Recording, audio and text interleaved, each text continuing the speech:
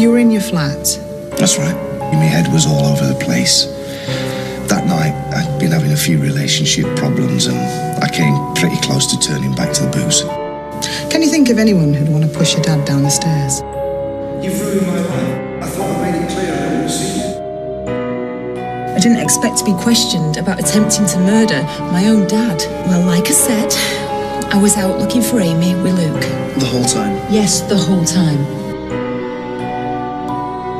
Does your dad have any enemies? You really don't give a damn about anybody else, do you? Well, you clearly don't give a damn about me. You're not worth the effort. Fine, because the feeling's mutual. So when did you last speak to your dad? That night? At the house? Yeah. You were angry? I was. Angry.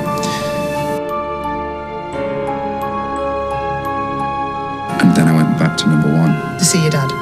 Yeah. I've got somewhere that I need to be. Dad, can you hear me? Why did a witness tell us you heard having a heated argument with Mr. Barlow on the day of the attack? Look, I arrived late. We had words. And you were found standing over the body at the bottom of the stairs. I'm not having it left like that. No comment.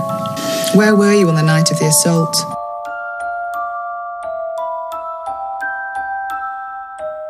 What's your relationship like with your grandfather? Please don't do this. Say that I had no choice. Did you push him down the stairs?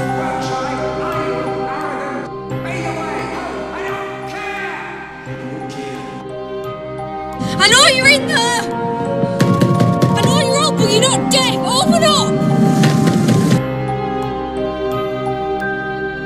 We shouldn't have to play in this flipping show. Yeah, well, that's your granddad's fault, not mine. I know.